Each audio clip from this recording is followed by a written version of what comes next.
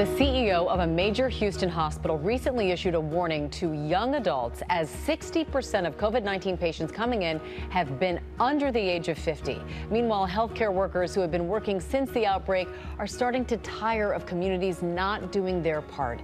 Here to talk about what's happening on the front lines is CEO and president of Houston Methodist Hospital, Dr. Marc Boom. Dr. Boom, thank you so much for being with us. And can you talk a little bit about the influx of COVID cases you're seeing now just in the past couple of weeks and how your hospital is managing it all?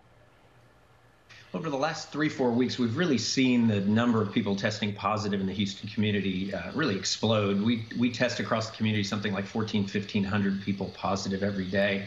Thankfully, it's leveled off over the last few days. I'm hoping and praying that's a sign of something better to come, but it's leveled off at really high levels. And the preponderance of those individuals this time around are under 50, as you stated. Which tells me that really those under 50 have behaved a little differently, acted a little differently over the last month, and that's part of the reason we've seen this surge. Yeah, Dr. Boom, that was my next question. Why do you believe this is happening, and how do we stop it from continuing? The answer is actually really easy on how to stop it. We know what works. We know that social distancing works. We know that masking works.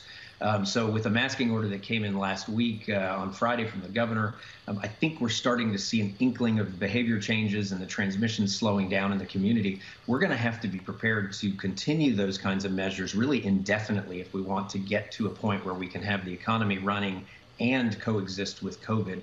And that's a really critical message for everyone to hear. Yeah, I know, Dr. Boom, you issued a warning to young adults about all of that. Talk a little bit about the toll it's taken on your frontline workers there. Yeah, and this is tough. People have been working for 4 months caring for people with COVID. We'll cross 3,000 patients today that have come into our hospital during that time, our hospitals during that time. And, you know, a bulk of that now is happening during the last 3-4 weeks even. So they're tired. They're frustrated, to be honest, because they're watching sometimes in the community that people aren't doing the simple things they know they could do.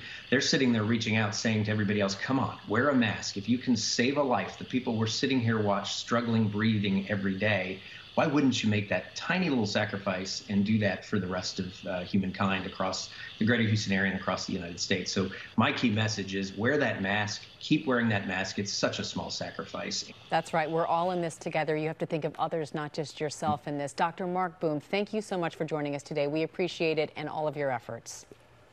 Thank you very much.